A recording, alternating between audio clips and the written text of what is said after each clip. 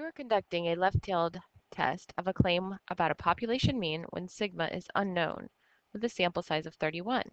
If alpha equals 0.005, find the critical value to 2 decimal places. Okay, so we're doing a test for a mean that's left-tailed, so our critical value is going to be negative, and since there's only one tail, alpha is going to be entirely contained on that side. So in order to find this, I'm going to use that 0.005 as my left area. The only thing is, I don't know if I should be finding a t-score or a z-score unless I look at what type of test it is. It's a test about a claim for a population mean when sigma is unknown. So when sigma is unknown, we use the t-distribution. And so using Excel, I can find t by using t.inv for inverse, and then put in the left area and the degrees of freedom, and that's it. That's all we need. So the left area will be 0.005. The degrees of freedom will be n minus 1.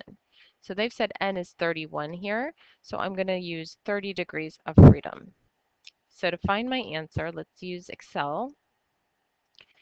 And here's my critical value here. I'm using a t-distribution, and it's going to be negative since it's on the left side, and the value will be found using t dot inverse with the probability of 0.005 to the left and degrees of freedom 30.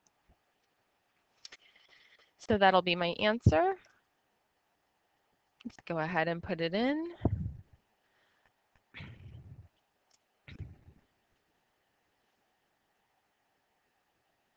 Now here's another example where we're conducting a two-tailed test of a claim about a population mean when sigma is unknown with a sample size of 37, but this time it's a two-tailed test. So what changes here? Here, now I'm going to have a plus and a minus,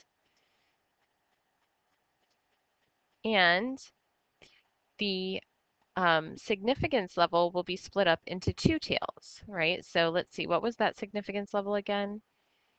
0.05 for this example instead of 0.005. So we have to change this to 0.05.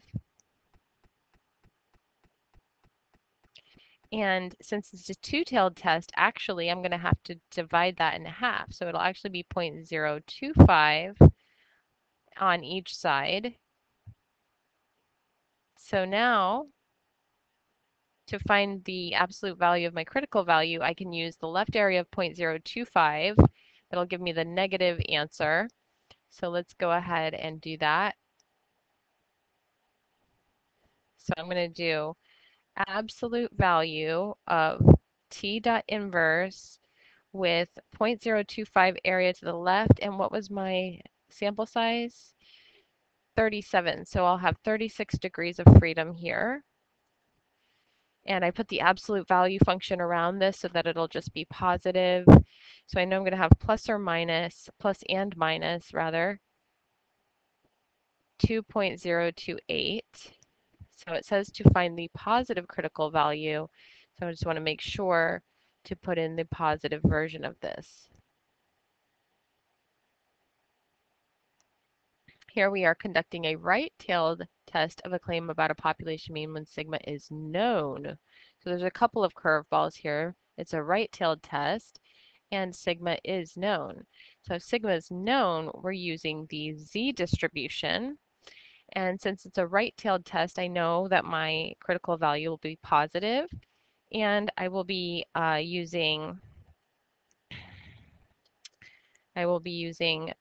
norm.inv with the entire area all on one side. Now, the area that I was given in this problem, the significance level is 0.01. So 0.01 on the right would mean there's 0.99 on the left. So I can either use 0.01 and do the absolute value again, or I can do 0.99, which is 1 minus 0.01. So either way is fine. And then the mean for standard deviation, or I meant to say, sorry, the mean for the z-scores is always 0 and the standard deviation is always 1.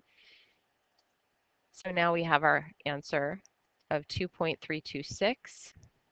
Mhm.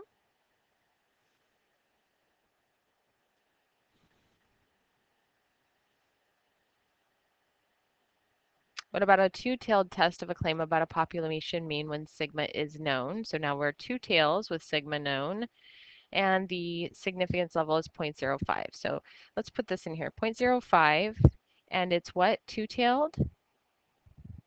Two-tailed. So let's see if I can share my screen here, make it a little easier going back and forth.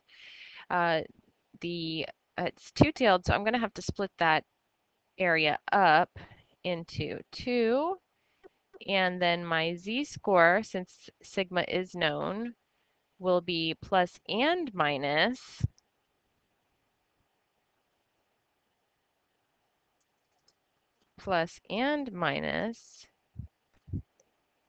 doesn't like that, but let's put a little apostrophe in front of it.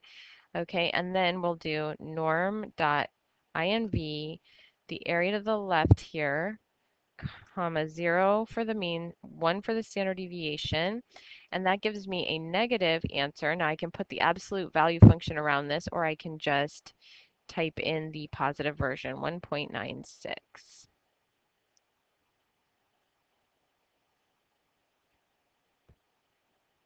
All right, and then we're moving on to a different type of question, which we'll do in a separate video.